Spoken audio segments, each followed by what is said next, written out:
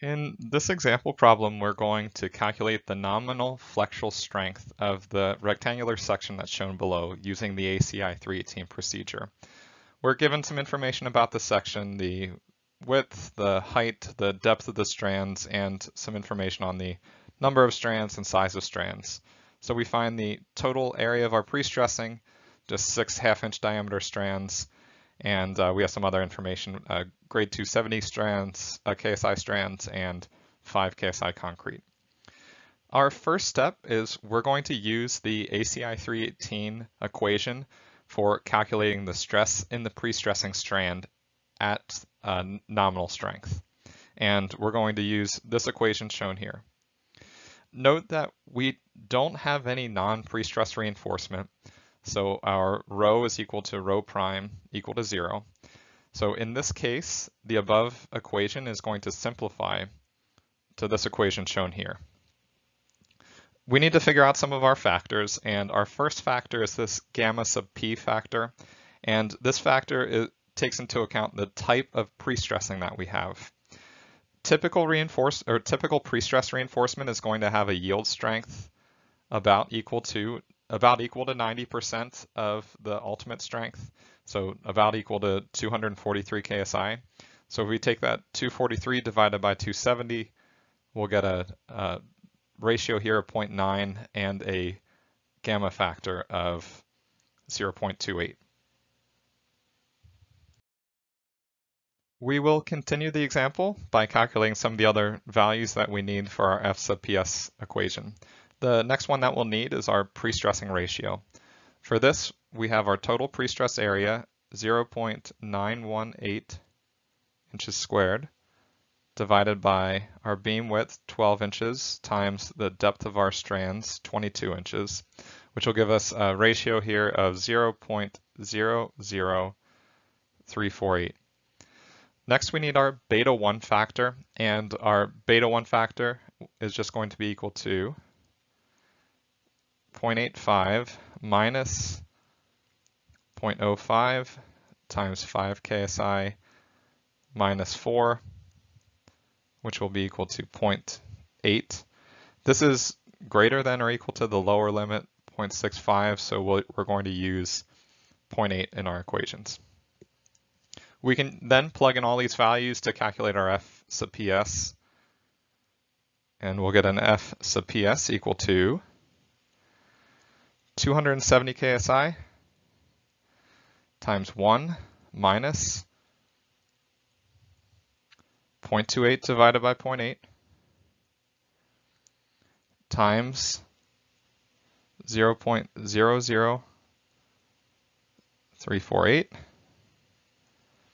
times 270 KSI divided by 5 KSI. We'll close our bracket here and we'll get a value here of 252 KSI. So this is the stress in our strands at the nominal flexural strength of our section. With this value now, we can calculate the rectangular stress block depth using equilibrium.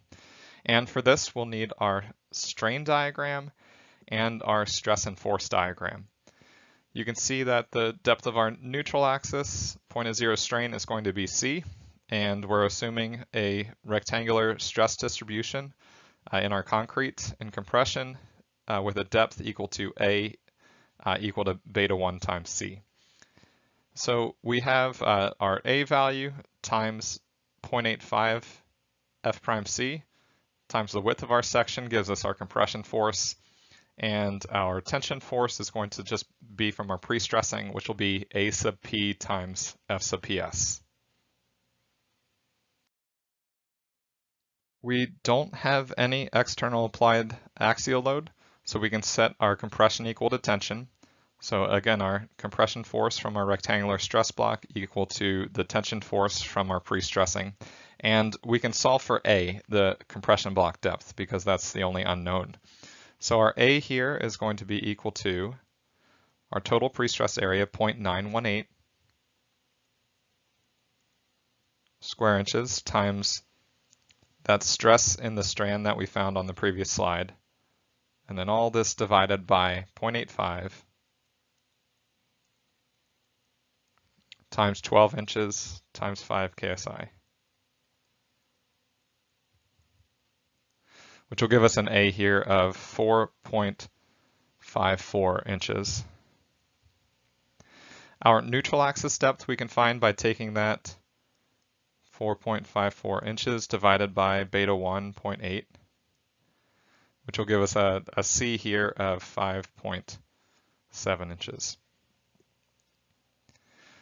Next, we can calculate our nominal moment, and we'll do this by summing moments about the centroid of our rectangular stress block.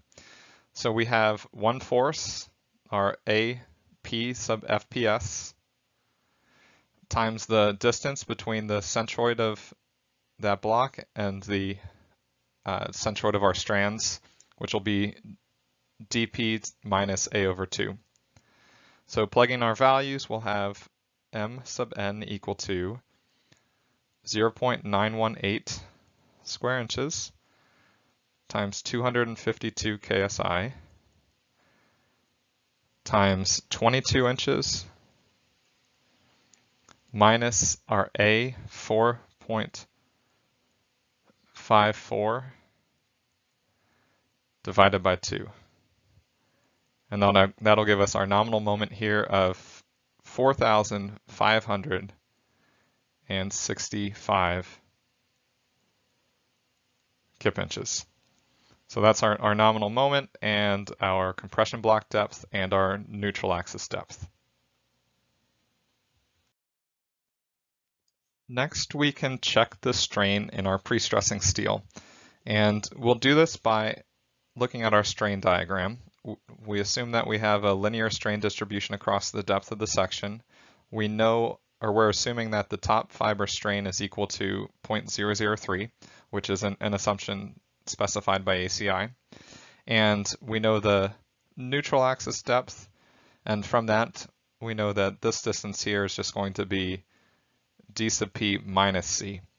So with this, we have similar triangles, and we can set up a ratio and solve for the strain at the centroid of our pre-stressing.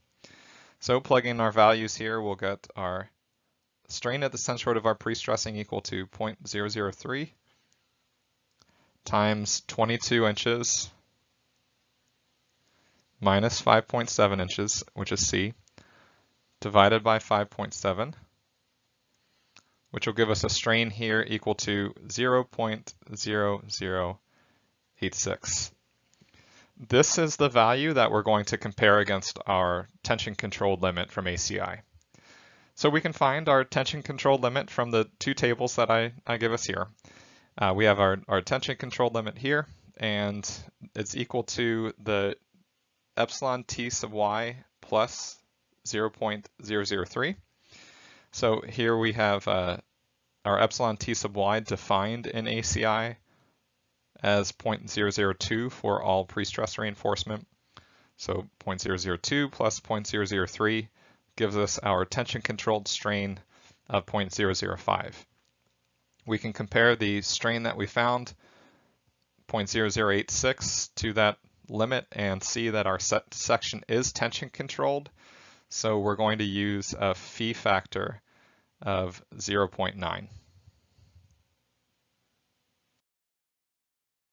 We can take our phi of 0.9 times mn 4,565 kip inches to get phi mn equal to 4,109 kip inches. This is our factored nominal moment capacity. I don't give us any information on our loads or loading, but our design objective for flexural strength is to ensure that phi mn is greater than or equal to m sub u along the entire length of the member. That concludes this design example.